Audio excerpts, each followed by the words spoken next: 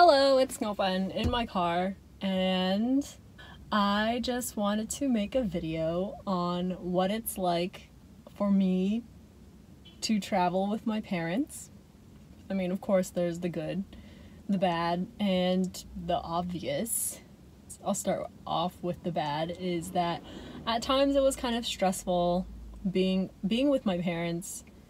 There's a generation gap, there's a language barrier, and while traveling I feel like if it's not an all-inclusive thing, which even then it would be a little stressful, it was stressful because like my mom has always been, you and your sister are old now and you guys are traveling, so why not take us on vacation like how we took you on vacation when you were younger? And so me and my sister were like, okay, fine, we need to hang out with our parents and we get to travel, so we'll just book it our way and then our parents will just come along and we'll just all be one big happy family. However, it doesn't always work out the way that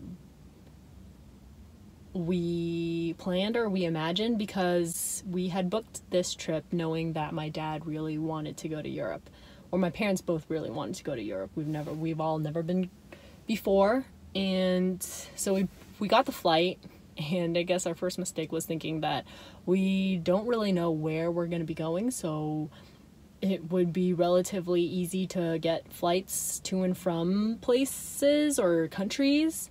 We don't have to think about where we're going to start and where we're going to end. We're just going to get a round trip ticket from Rome. And this was not a good plan because we were traveling to and from places, but we had to come back to Rome, spend more traveling time, like in transit, to get back to where we were gonna go to get back to the US, when we could have just planned it from like, oh, we're gonna go from Rome to Barcelona, so we'll get the ticket to Rome and then back from Barcelona. So we wasted a little bit of time there. And then also traveling with my parents, they have a different, I guess, traveling style than me, because and I think a lot of people my age are able to utilize our phones and the internet a little bit more, but also I can see that there's a downside because I am spending time looking at my phone instead of where I am talking to people there. And so I had told my parents, I don't want to ask people for directions because I'm just used to getting the answer by myself on my phone. And my dad was like, things that took people 10 years to learn here, you could just ask them and it would just take a couple minutes to find the answer, whereas if I were to use my phone, it would take a lot longer. And answers from a local, I think, are probably always better than spending twice as much time on the phone asking other tourists and then trying to come up with a consensus of all of the answers that are available. So I think that was probably my biggest thing, and once I told my parents that, they kind of understood, because there was like, why don't you just ask that person? Why don't we ask this person where we're supposed to go? And I was just like, hold on, let me do my thing. And also, nếu mà ba muốn hỏi thì tại sao ba không có hỏi? Ba hỏi đi. And I think this is a little disrespectful because it's like, I don't want to do it, you do it. But, so that was kind of, and then also they wanted to go on tours, or at least my mom did. She gets the work done, but then my dad is the one who also understood that, I had planned this trip with my sister as well as my partner, and we kind of had an idea of where we're going, and basically my mom and dad are just like, I thought I was a fly by the seat type of person, or go with the flow, but they are traveling with them in this way, not on a tour where somebody guides you. I understand that my parents are very, very able to do anything. They might have some hesitancy in going to a new place, but they obviously know how to survive in a different country. They've been doing it for 30 plus years now, and they've navigated so much, and there's so much for me to learn from them, which I did on this trip. So I guess that was the bad thing. But the good thing with traveling with my parents is because they're my parents, you know, like they are the ones who raised me. They have done everything for me from infancy up until now to make sure that I got the best of, you know, education, food. So they know how to take care of me.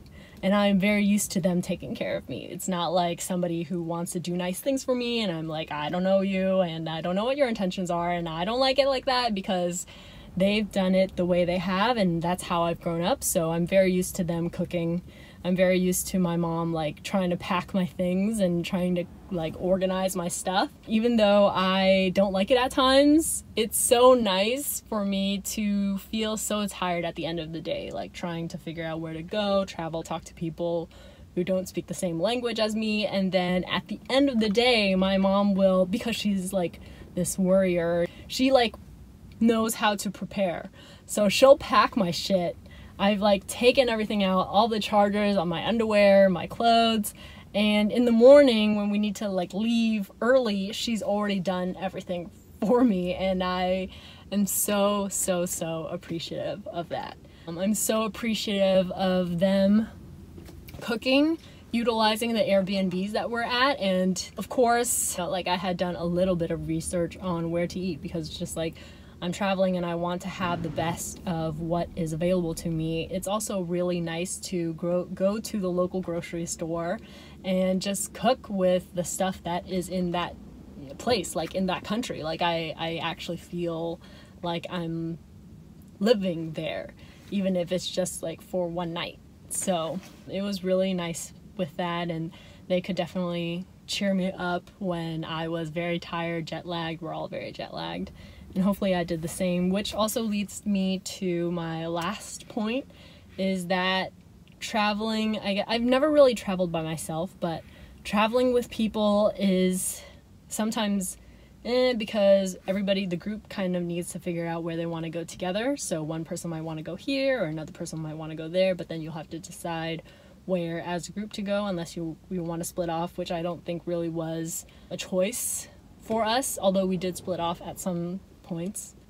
It was nice to see how they, I guess, traveled, like how they navigated the systems there, like what streets to go, where, how to ask people where the grocery store was, or like my dad will wake up early in the morning and just like want to walk around and stuff. Of course, it's also a very big bonus when my traveling companions are not just friends or like people part of a program, but it's my parents. Like in this life that I'm living, I would want to spend time with my parents and do something for my parents, and this opportunity to travel just coincides with hanging out with them, so it just counts towards that time. So that is how it was when I was traveling with my parents in Europe for about 2.5 weeks or 2 weeks. And yeah, I guess that's it. Whoa, it's already 12 minutes of talking. Until next time. Thì hơi giống như không được tươi lắm. Hơi chụp lại đi, chụp lại. Thấy không? Phải chụp 3 lần. Như vậy. Đi chụp lại đấy. Không có sao đâu, mình mình smile cái kiểu nào là mình đang tỏ là cái đó là who we are. We're just being honest. Mẹ cứ làm vậy hoài ba.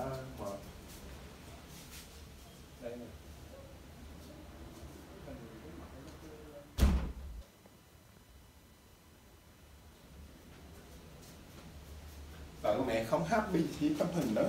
Chất như vậy. Mà mẹ cũng vậy.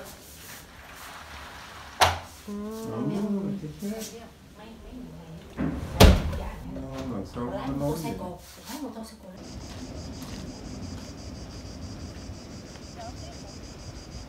dòm hướng này nè, em dòm qua hướng này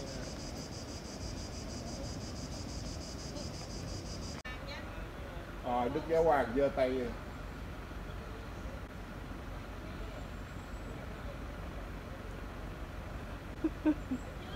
Được rồi.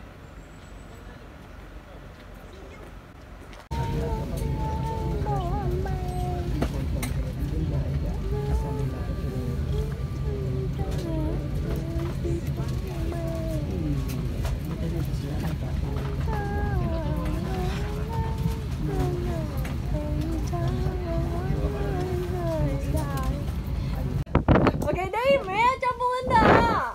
Mẹ cho Belinda. Ôi bạn lại cười đó mày sao? Không có sao. Belinda cười mẹ là Belinda không có giận mẹ, phải không? Tại vì biết mẹ dễ thương.